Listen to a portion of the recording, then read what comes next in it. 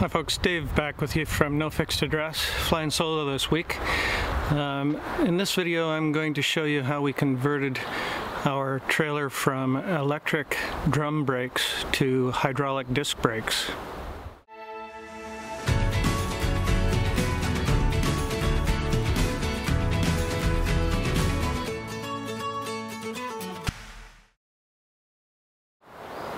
Some of you will have seen our video that we did a while back where we gave you a tour of our Momentum 397TH, and in that video we said we loved the trailer, and that's true.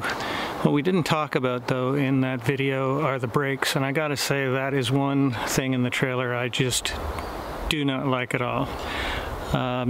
The trailer is heavy. When it's fully loaded we're close to 20,000 pounds, and so you rely on those brakes always, and you have to be able to rely on them, and I'm finding that I can't.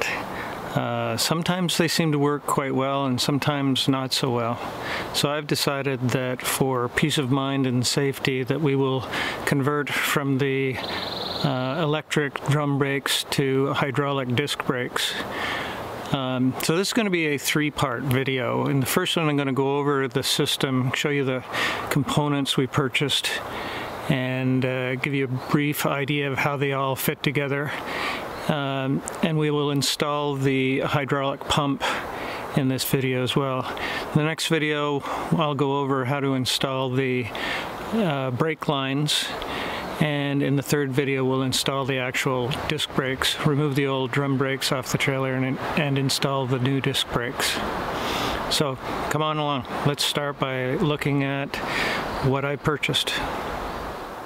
I've laid all of the components and tools and stuff that I'm going to need out on the rear deck on the trailer.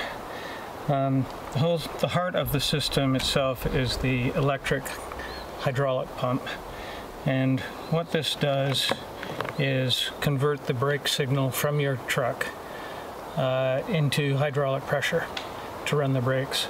So whereas with your electric brakes, the more you apply your brake pedal, the higher the voltage on the brake signal going to the trailer, the stronger it puts the brakes on. Here that higher voltage makes the pump drive higher pressure, which in turn applies the brakes more firmly. I chose this MHBA 1600 PSI pump, and that's good enough for, was plenty good enough actually, for 6 brakes. We have a tri-axle here. If you have fewer axles, then a lighter duty pump would be in order for you. I also had to purchase additional wire to connect this into the trailer, and some various connectors, and a 30 amp self-resetting circuit breaker as well. Next up we have brake lines. So these, I bought this rubber brake line kit.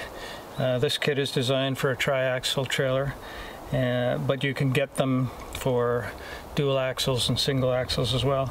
I chose to go with the flexible rubber just because it's easier to manage than the rigid metal tubing, especially for a DIY project done on the road. I don't have to be on the road right now. We are currently stationary due to the travel restrictions, but I'm going to show you how you can do this whole thing with minimal tools, and you could do it anywhere in any sort of campground as long as you have enough time to do it. The brake line kit comes with little clips for attaching the brake line to the underside of your trailer. And like I said, that'll be video number 2 in this series where we'll install all of that. The rest of the system here has to do with the actual brakes on the trailer itself. That consists of the actual disc brake caliper, a new disc and hub assembly, and a bracket that holds the disc caliper. You're also going to need inner and outer bearings and a seal. And one thing I hadn't counted on was that I was going to need new wheel nuts as well. The studs on these are 9/16 inch, and what was on the trailer was 1/2 inch. So as it turned out, I had to buy all new wheel nuts as well, and they aren't inexpensive, unfortunately. So this is above the generator, and we've previously put this piece of plywood on here because we store toilet paper and other light things up here. But I think I'm going to mount the hydraulic pump way at the far end of it in there. It's out of the way for storing stuff here, which is good. Not so good that it makes it harder to check the brake fluid level in it, but it's manageable. Initially I was thinking I would mount it up at this corner here, but I'm reserving space here and to the right over there for additional solar equipment in the future, so I don't want to impinge upon the space that I need for that. So I think this makes the most amount of sense to put it back up in here. So I need to drill 2 holes there, 2 holes there, and I'll attach it with some 5/16 inch hardware. I've got the hydraulic pump fastened down there now with 4 5/16 inch bolts, and I used nylock nuts on the other side so that they won't vibrate off as we're rolling down the road in this continuous earthquake. So now let's get these wires hooked up. I have to route the yellow and the blue wire from the pump up to the pin box. The blue wire is the signal from the truck, from the brake controller in the truck, and the yellow wire will go to the emergency brake switch, so that if the trailer detaches from the truck, that gets pulled and it automatically applies the brakes on the trailer. So I've got to fish these 2 wires, a yellow and a blue one, up through the front of the trailer to the pin box from inside the generator compartment here. In order to do that, I'm going to loosen some of the screws that's holding the underside cover on here, and then I'm going to use this piece of rigid wire, shove it through there along the very bottom edge, avoiding the insulation, so that then I can pull the wires back through. Just backing them off about 1/4 of an inch.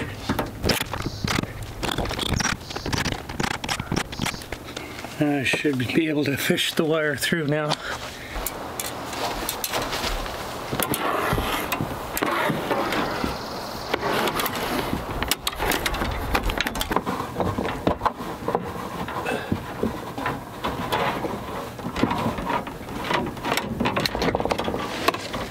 I got it.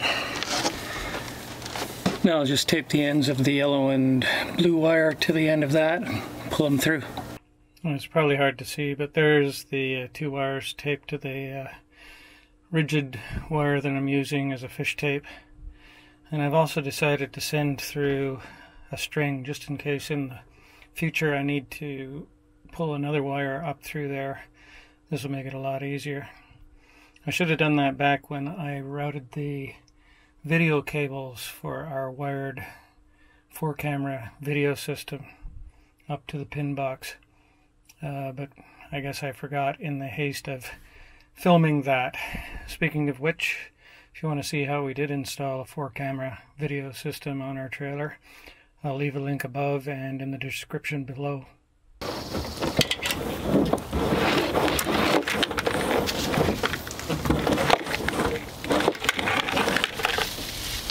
There we go. So what I found when I opened up this junction box here is that the blue wire coming from the 7-way harness, which is the brake controller signal, went into a bundle of wires, 2 of which, the orange and blue, go back to the trailer. So those would be the those would be going to the brakes, the electric brakes. And also in that same bundle was a black wire coming from the breakaway switch. So that would be the cold side of the breakaway switch.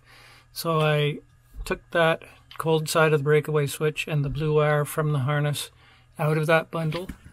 I've terminated the 2 wires that go back to the current electric brakes because we're not going to use them anymore. And I've attached the cold side of the breakaway switch to the yellow wire that I just pulled in here, and I've connected the blue wire from the 7-way harness to the blue wire that I pulled into here. Now we need to test to make sure that the voltages are making it to the other end of this by applying the brakes and also pulling the breakaway switch. So I've got the positive lead on my digital voltmeter hooked up to the yellow line right now, and I've just attached the negative to the negative battery post so that I'll have a ground there, and we're going to watch this meter as I pull the breakaway pin. I'm going to remove the breakaway pin now, and there you can see the voltage jump up. Put it back in, voltage goes back down.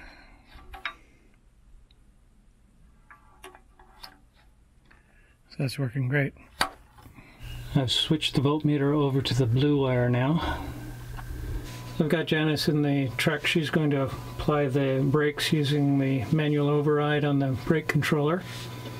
And we will watch to see here what happens on the voltmeter. Okay, go ahead, fully apply. And release. Now halfway. And release. So that looks good. We got high voltage when she fully applied and lower when it was only half applied. So that looks good. Alright, thank you. I've used some yellow butt connectors to splice the wires together here.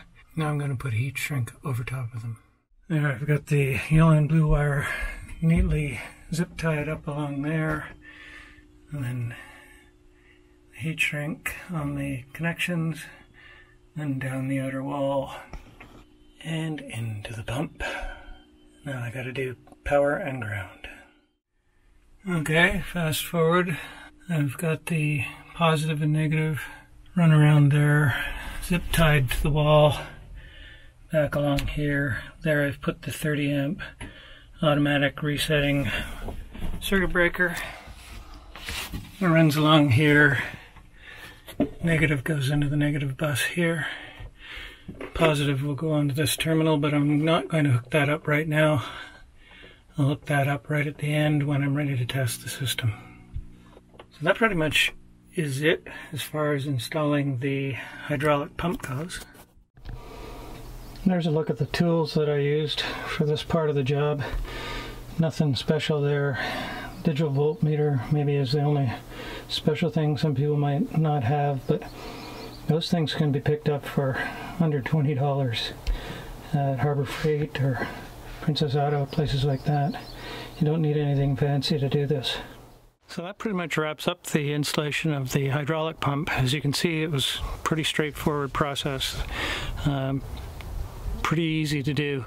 Just follow the instructions. You got 4 wires to connect. The most difficult part is figuring out which wires in the pin box you have to connect to. But if you follow along what I did, then you should have no problem with that. So that ends part 1 of this 3-part series. In the next episode we will install the hydraulic lines, and in the one after that, the final episode, we'll install the actual disc brakes, get the whole system up and running. So if you like this video, please hit the subscribe button and hit that little notification bell as well, so that you'll get a notification when we release the next part in this series, which should be about 10 days from now. Thanks for joining me.